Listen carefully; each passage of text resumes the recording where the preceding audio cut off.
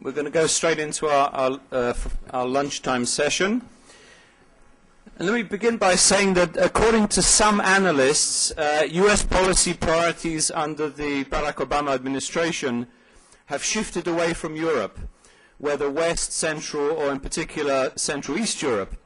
One therefore wonders what our keynote speaker does in all the spare time he has available. Joking aside, one can only admire someone who covers such an extensive and diverse area as Europe and Eurasia, especially during a time of such enormous flux, both within these vast regions and in U.S. policy towards the numerous states and multinational organizations therein. Maybe we can compare it to a three-dimensional chess game, and our lunchtime speaker today, I think, will be admirably able to enlighten us on the current state of play, particularly on U.S. policy towards this region. Let me therefore welcome Philip Gordon, Assistant Secretary of State for Europe and Eurasia. Just a little background on Phil. Prior to his current position, he was Senior Fellow at the Brookings Institute. Before that, serving as Director for European Affairs at the National Security Council under President Bill Clinton, where he played a key role in developing NATO policy in the run-up to the Alliance's 50th summit. He has also held teaching and research posts at the International Institute for Strategic Studies in London, School of Advanced International Studies in Washington, and the German Society for Foreign Affairs in Bonn, amongst others. He has published a number of books on international relations and foreign policy, and we welcome him and honored to have him here at the center. Thanks, Phil.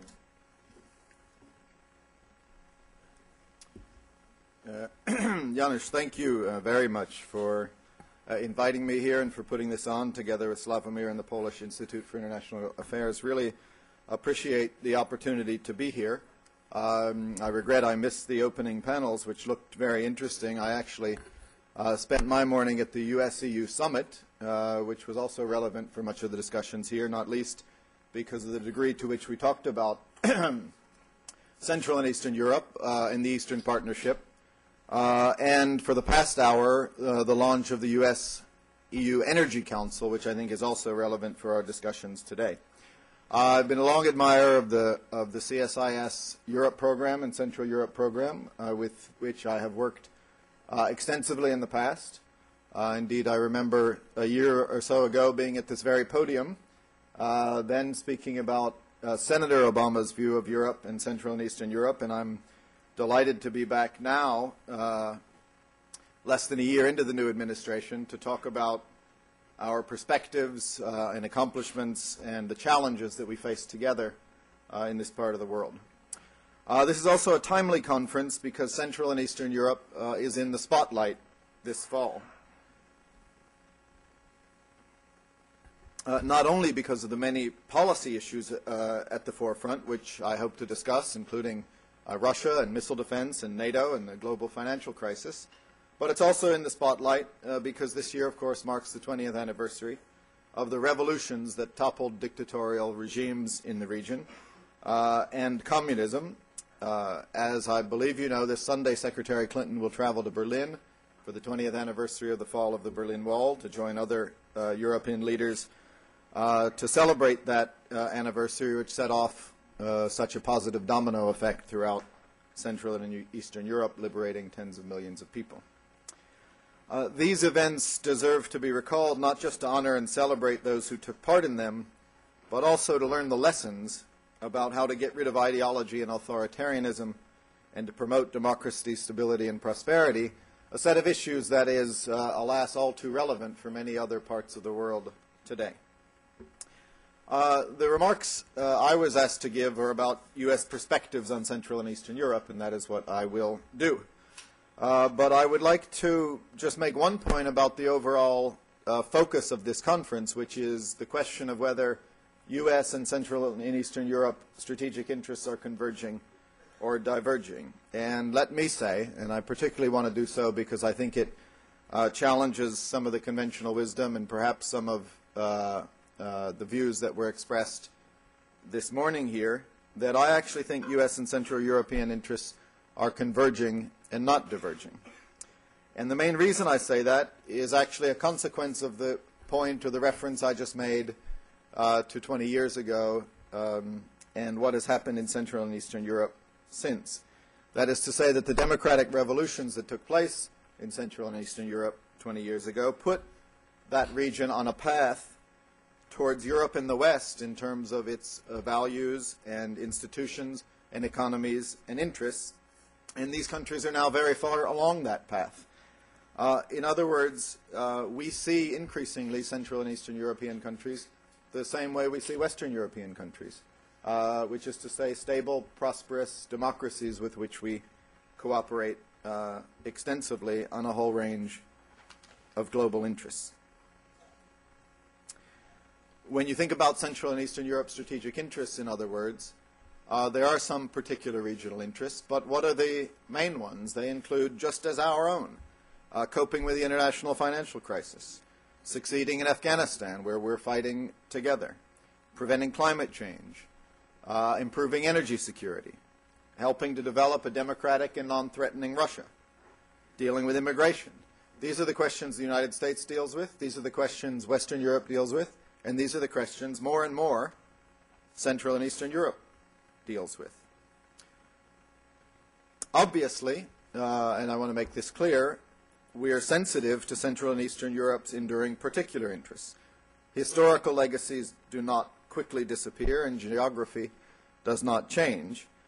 Central Europeans still face security threats that, I think for understandable reasons, are felt with more intensity than in the distant United States.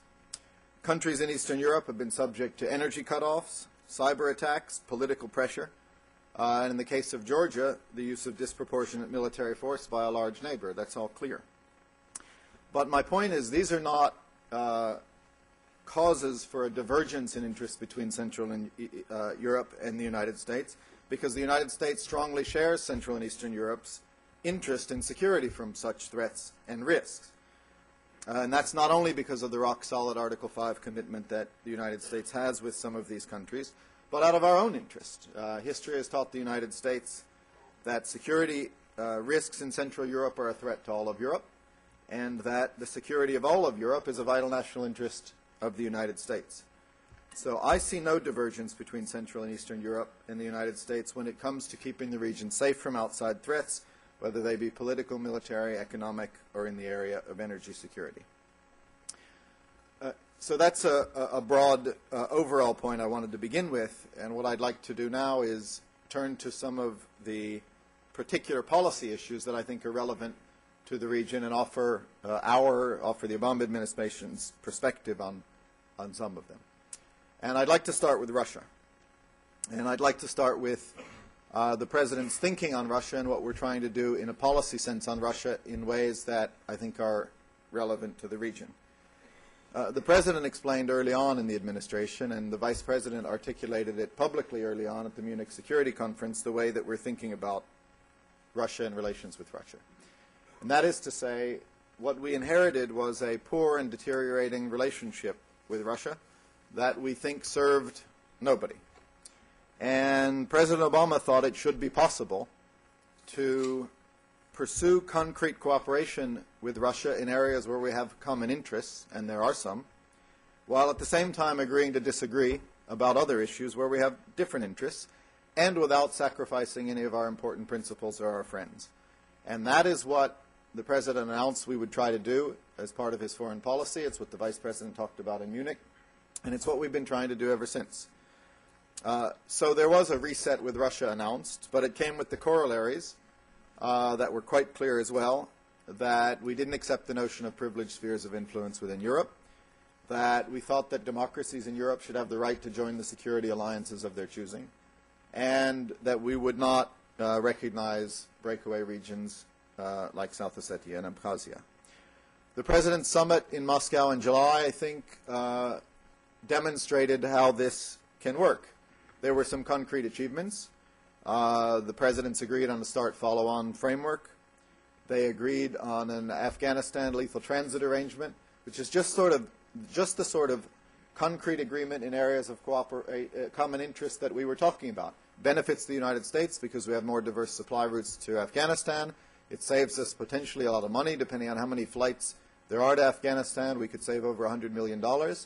and there was no trade-off to get it because both countries have a common interest in succeeding. Military-to-military cooperation was reestablished to try to overcome some of the mistrust, and a bilateral presidential commission was launched with 17 sub-areas ranging from the environment to culture to allow us to pursue these common interests more institutionally. And the two countries agreed on a joint threat assessment regarding the ballistic missile threat, including from countries like Iran and North Korea. So all of that was in the basket of things where we think we can work together, but at the same time, the President made crystal clear, both publicly and in his private meetings, that our core principles still held, and that we had some differences on issues like NATO enlargement, and on Georgia, and on democracy and human rights, which he talked about in his speech at the New Economic School, and in his private meetings with NGOs, civil society, and opposition leaders. Secretary Clinton, as you know, was in Moscow 2 weeks ago and did the same thing. Pursued common interests in areas where we have some and we want to cooperate, like Iran, Afghanistan, and START, nuclear nonproliferation, but at the same time making clear our differences and our determination to uphold our principles. So, in short, some have questioned whether this pursuit of a reset with Russia is a sign of a diverging strategic interest with Central Europe. I think not. I think a more open and trusting relationship with Russia, where possible, and the pursuit of common interests, where possible, is actually in the interest of both the United States and Central Europe. Let me offer a couple of thoughts on the issue of missile defense, which has also, I know, been a great focus of people in the region. And I specifically want to address this issue because I think there has been a significant amount of misunderstanding about it, especially when we saw signs after the Obama administration announced its plans about how to pursue missile defense, headlines about sellouts or betrayal. And there's still talk, frankly, and no doubt there was some of it this morning, I'll just venture a guess, from critics of the administration suggesting that somehow the missile defense plan was designed to appease Russia and somehow sold out Central and European interests in the name of a reset with Russia. I'll be blunt about this. I think that line of thinking is simply wrong. We've had a chance to explain the missile defense approach. We've had a chance to explain it publicly and to our friends in the region. I actually think that understanding of what we are doing is growing, and we're getting to the point that we wanted to get to, which is people understanding that we think we have a better plan to protect Americans and Europeans from a growing threat from nuclear proliferation and ballistic missiles, but also a better plan to enhance and encourage strategic cooperation with our Central and East European partners. And that's the part of it that I think there has been a lot of misunderstanding about. Again, I think in the time since the announcement, we've had plenty of opportunity to explain this, to underscore that the factors driving this had to do with the intelligence, the realization that Iran was moving forward very quickly on short and medium-range ballistic missiles, which posed a threat already to Europe, including southeastern Europe, and soon to Central Europe, and then soon thereafter to Western Europe, and that to us it didn't make a lot of sense to deploy 10 interceptors against ICBMs that didn't exist while leaving these countries vulnerable to a threat from dozens or hundreds of short and medium-range missiles that do exist and will soon exist in much greater numbers.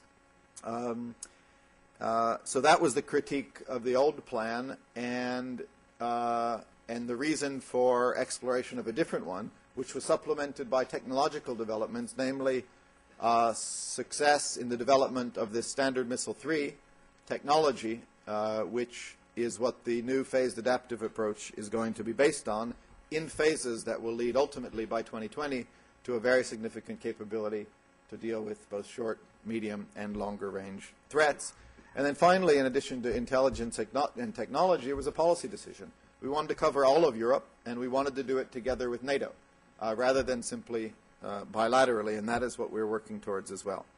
So frankly, we think it's a better plan on every level to defend Americans, deployed American forces, and our allies in Europe. And as for the speculation on Russia, of which there has been a lot, some have criticized us for doing it for Russia.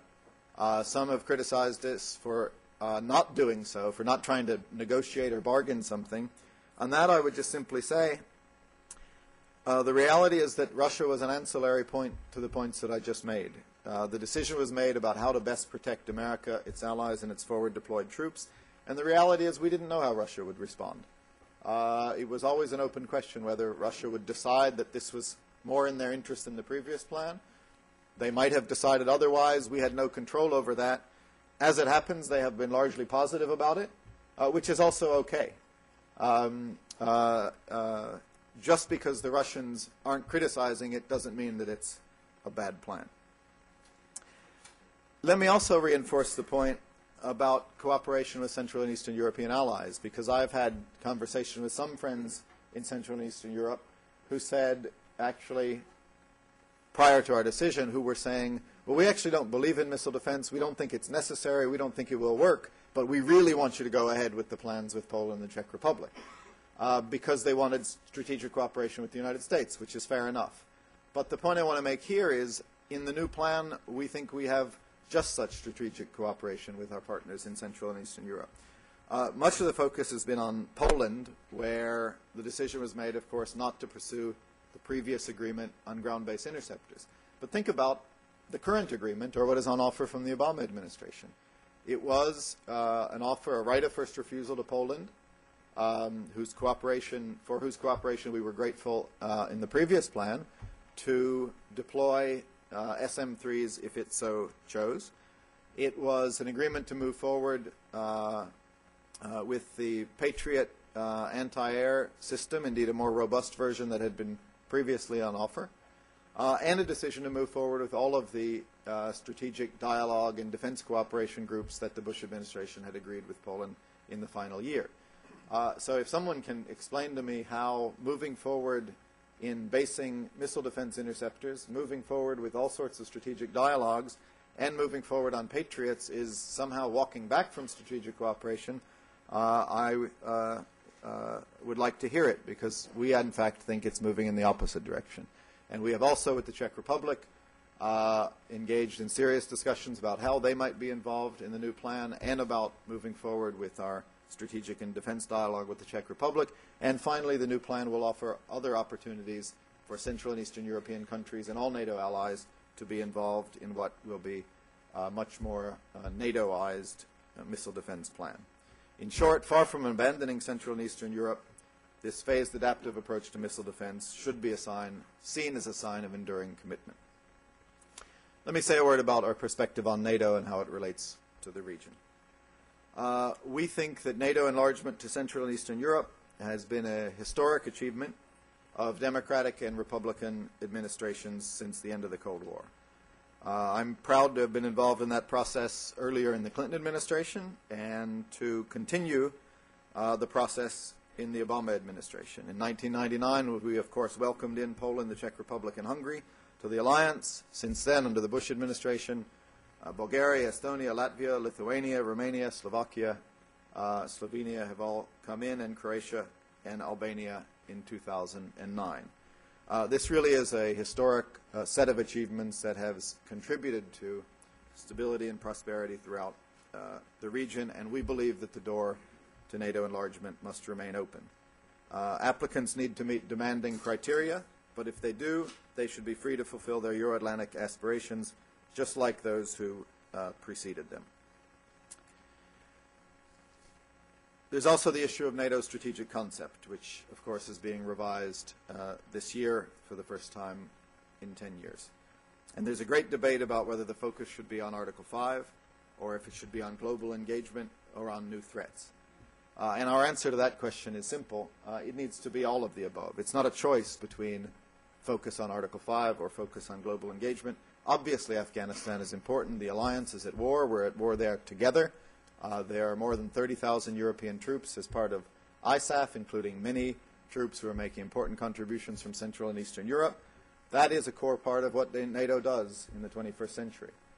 But that doesn't mean that Article 5 doesn't remain central, and we need to make that clear in the strategic concept and in the reality of what we do on the ground. President Obama has said that NATO must have contingency plans in place to deal with new threats wherever they come from, and that task needs to be reflected in the strategic concept, and that's what we're seeking to do as it is revised.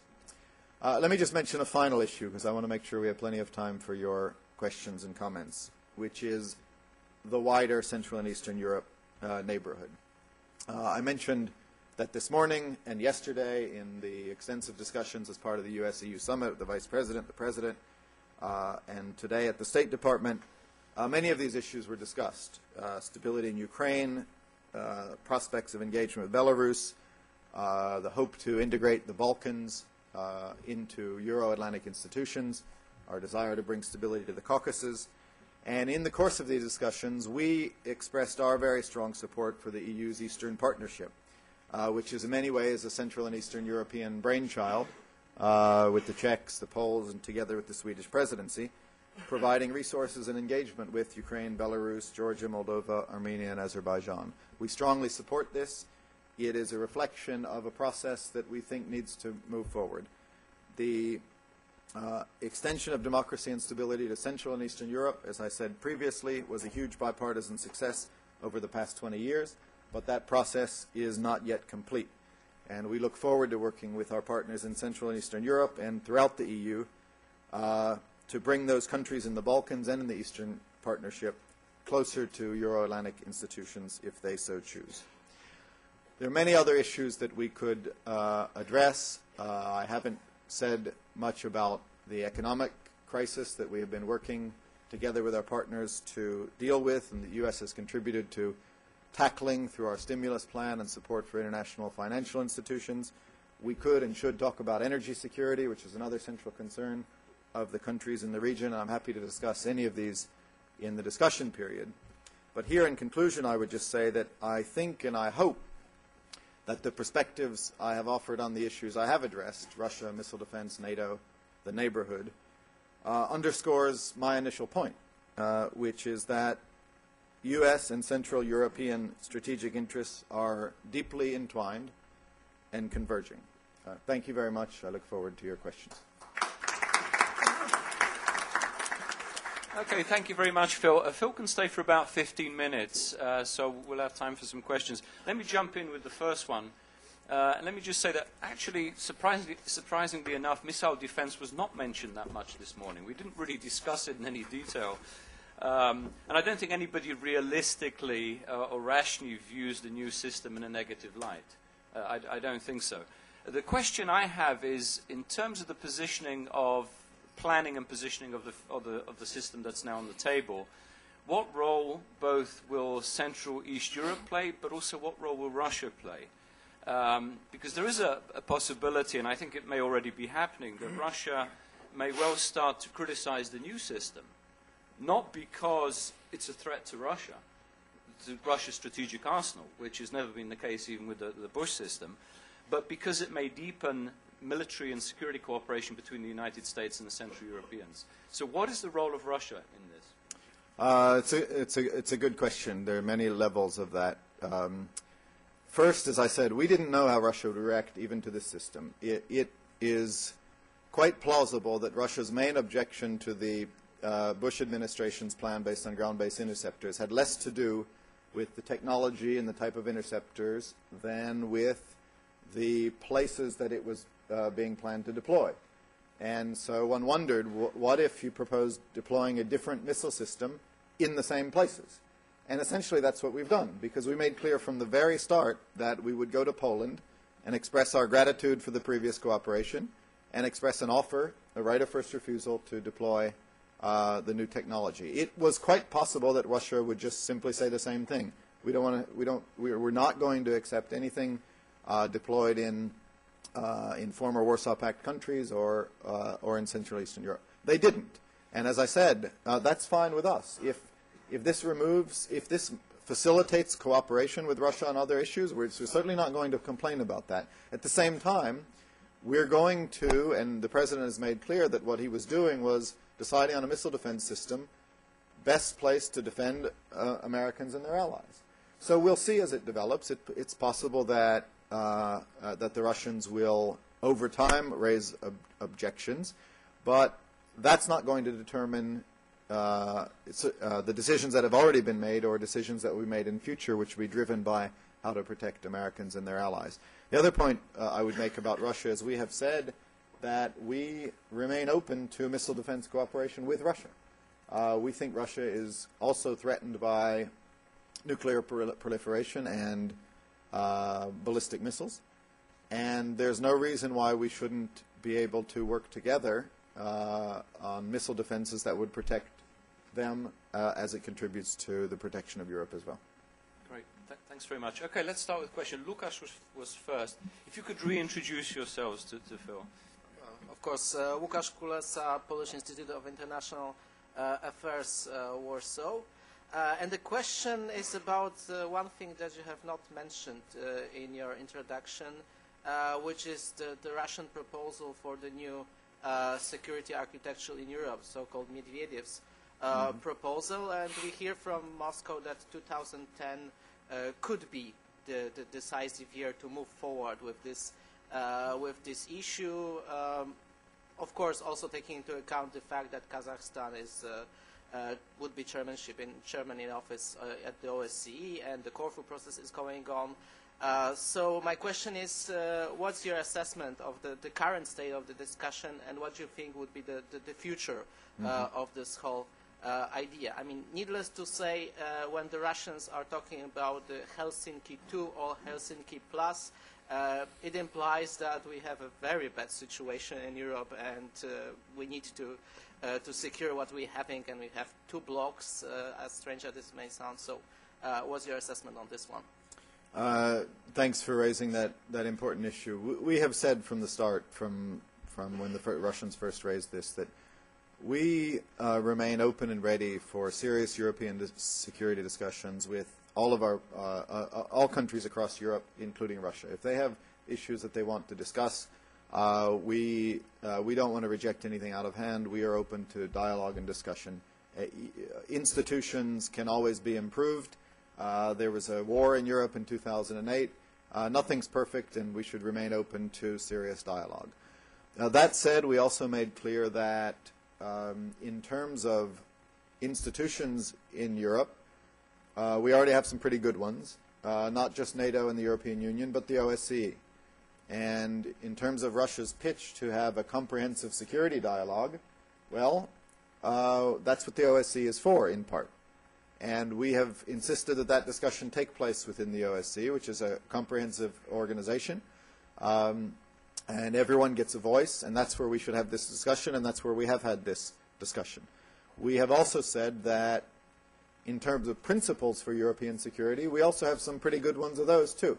And many of them are enshrined in the Helsinki Final Act. Non-use of force, respect for borders, territorial integrity, sovereignty, peaceful resolution of disputes. And we don't really see the scope for inventing new principles. And we're skeptical about the need for a treaty enshrining new principles, which would, of course, be difficult to enforce, even if you could negotiate and ratify it. So that's where we are. We have also insisted, the Russians keep wanting to talk about hard security, which is fine. We need organizations and institutions to talk about hard security. There is a CFE, an existing CFE treaty, from which they have suspended participation, and we'd like to see them come back into implementing the CFE treaty in terms of hard security. But we have also underscored that European security is not just about military issues and hard security. It's about human security and things that happen within borders. And that's another of the great merits of the OSCE, is that it recognizes this and it focuses on the human dimension of security and what happens within borders. And we don't want to decouple those two. We're happy to talk about all aspects of security, but we don't want to abandon those important dimensions in the OSCE and go off and have some other discussion. So these discussions do go on at the OSCE. We're happy to continue that process, but we do remain skeptical about the prospects for a treaty. And we think there are already some pretty good institutions and principles, and we should get on with the business of improving those institutions and implementing those principles rather than trying to invent new ones. Okay, thanks very much. Charles, I saw you next. Thank you, Phil. I was very pleased to hear what you just said a second ago about human security. For most of the people of Central and Eastern Europe, much of this discussion would be all but irrelevant. They are not concerned about NATO. They are mildly concerned about Russia. But they are concerned about our domestic issues, such as the growth of intolerance, the extraordinary effects of that intolerance on the Roma, growth of anti-Semitism, etc. My question is, aside from OSCE, is there anything in a bilateral way or through existing institutions, actually, some innovative way by which we could influence the course of politics in these countries? I realize this is not particularly the forum where you would discuss intervention in the internal affairs of sovereign states, and I don't ask you to do that. But in general terms, is there anything that you're thinking about that might help the situation there? It's an interesting question, Charles. Look, I mean, your first point underscores my first point, which is that increasingly Central and Eastern Europe faces similar challenges to Western Europe and us. I mean, these issues that you mentioned of democracy and intolerance and internal struggles are not unique to Central and Eastern Europe. I mean, look at Western Europe on some of the same questions. Look at us. So, whereas I don't fair enough to say that for the average citizen, issue of NATO and Article 5 is less relevant, although I want to underscore, I still think that these issues are relevant in the region, and certainly leaders and even publics pay attention to them. Increasingly, you're right. The day-to-day bread and butter issues are these others. We're certainly not in a position to lecture on these things. We have that was again the point I made, that we all are facing similar challenges about how we improve democracy, multi-ethnic societies, and tolerance. All I can say is we need to do that together. I don't know if there are any special initiatives, but that's what the European Union is good at that. The OSCE plays an important role in the human dimension, and we need together, as true partners with similar values, continue to focus on how we can improve our societies in the United States, in Western Europe, and in Central Europe.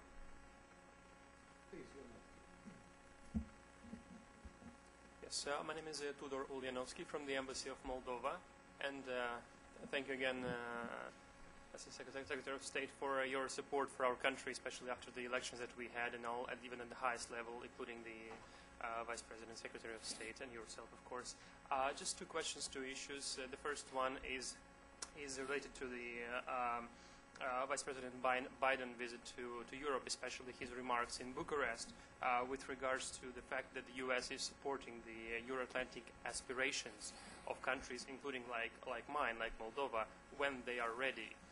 When at the same time having in mind your previous remarks with the strategic patience for Georgia, and how do you think that the best reaction of countries like Moldova should be on receiving these positive signals, of course, and encouraging signals in the context of a more assertive Russia? If it is clear. And the second issue is with regards to the larger European security context, and I'm happy that you mentioned the CFE treaty. Just in general, and what are your expectations of the upcoming December OSCE ministerial conference in Athens? Thank you. Okay, well, first, thank you, and thank you for being here and for your comments. Moldova, one of the things I learned or discovered or experienced in my 6 months or so in office is there are a lot of more challenges than sort of things that we can celebrate, and yet Moldova is actually in that latter category. We were delighted to see free and fair elections take place, and a government come to power interested in joining Europe and the West, and emphasizing democracy and the values that we share. And that's why we have indeed gone out of our way to try to underscore that and applaud what took place in Moldova, and make sure that others see it as well. Because this is really what it's all about. It's the demonstration effect that, yes, actually, if you do the right thing and you embrace democracy and respect human rights, there are rewards for doing so. And we're going to do all we can to bolster and support the new government in Moldova, financially and politically, to demonstrate that. It's important not just for Moldovans, but we hope it will also be a message to others in the region.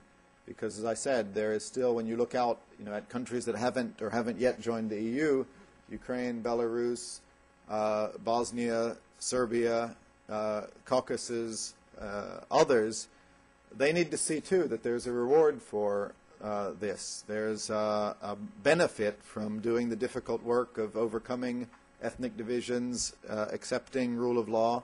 And again, I applaud what Moldova has done, and we're going to do everything we can to continue to support it. And I think that message is relevant. You know, you talked about strategic patience and the lessons that other countries can learn. There are positive consequences for doing the right thing, and that's the story of the past 20 years, and we need to continue to make it the story of the next 20.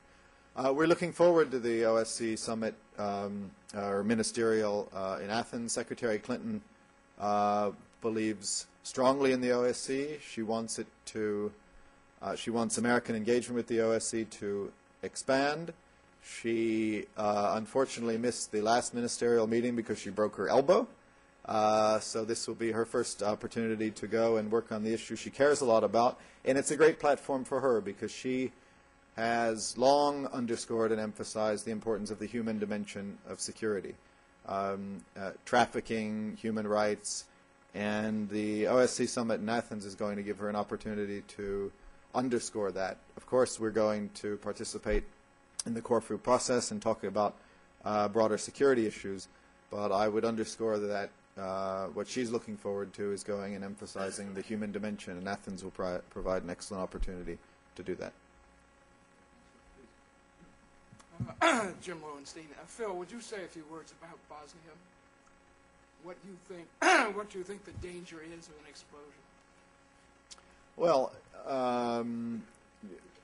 just to clearly address the last point, I don't think Bosnia is on the verge of an explosion. We experienced, obviously, horrible developments in Bosnia prior to the Dayton Agreement, and you never want to be complacent because you never know. But that's not what we're thinking about when we look at Bosnia today. And yet, what we are seeing when we look at Bosnia today is, at best, stagnation, and at worst, regression in terms of its political development. And it's relevant for the discussion we just had of positive consequences from doing the right thing and negative ones from failing to do so. And I'll be blunt, that's really the message that the United States and the European Union together, in the form of Foreign Minister Bildt and Deputy Secretary Steinberg, who've been to Bosnia twice now in the past month, that's the message they carried with them. They brought, because we saw this stagnation in the political prospects of the country, and because we feared that with elections coming up next year, if we didn't take some initiative now, we would miss another opportunity, and an electoral cycle it would be set back even further. The United States and the European Union together, and it has to be together, because if we're divided on this, then the message to the parties isn't clear enough. Together we would come to offer a package, a reasonable package, indeed a modest package, that would allow them to fulfill the conditions to transition from the UN Office of High Representative to a European Union Special Representative. And what does that mean, and why does it matter? It means that they can get on the starting line for membership in the European Union. And that would require them fulfilling those final conditions, resolving the issue of how to divide up state property, and taking modest steps towards a more functional government that could, as I say, get on the starting line for membership in the European Union. One thing that all Bosnians can agree on, and they disagree on many things, is that they want to be part of Europe. And we should do all we can to help them on that path. Ultimately, the choice is theirs. And that's the point I made about positive consequences and negative consequences. Other Balkan countries are on that path. Some of them are further along than others. With the agreement between Slovenia and Croatia today or yesterday, depending on what time zone you're in, that process is moving along for at least one of them. And others are on that path too. And in many cases, they're doing the right things. And our message to Bosnia was they can also be on that path, but they can also be left out. I mean, there's the choice really is up to them. We hope that they will agree to this package so that they, with the rest of the Western Balkans, can start moving towards Euro-Atlantic integration, and we're doing this very closely with our European partners. Very last question, lady over there, please. That's you. Grab a microphone, because Phil has to run in a couple of minutes. Yeah, hi. I'm Susan Cornwell with Reuters. This morning, the Polish foreign minister said that Central Europe needed some strategic reassurance.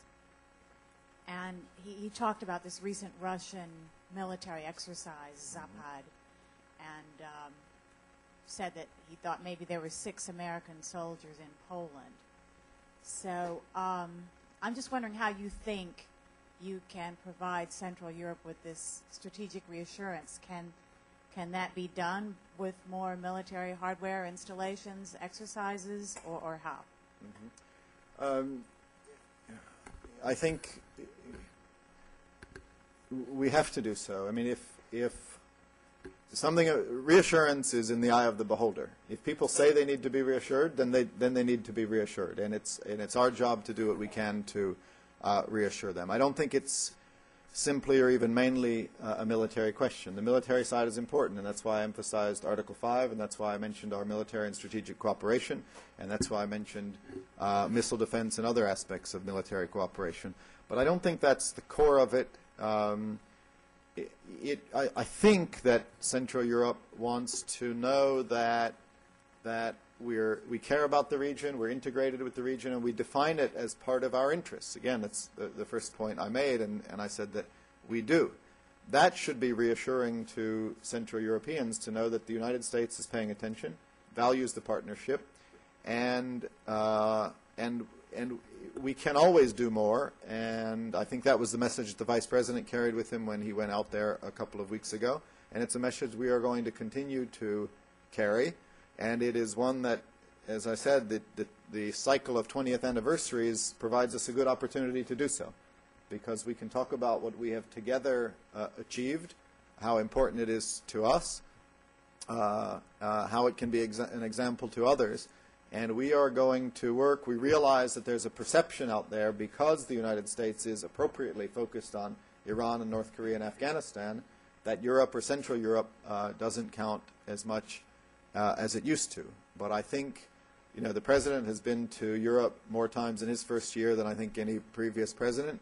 I mentioned the Vice President going out, and all of us are going to continue to show up to demonstrate that we see Central and Eastern Europe as a core part of our alliance and a very close partner of the United States. Great. That's a good note to finish on. Thanks very much, Phil. Great job.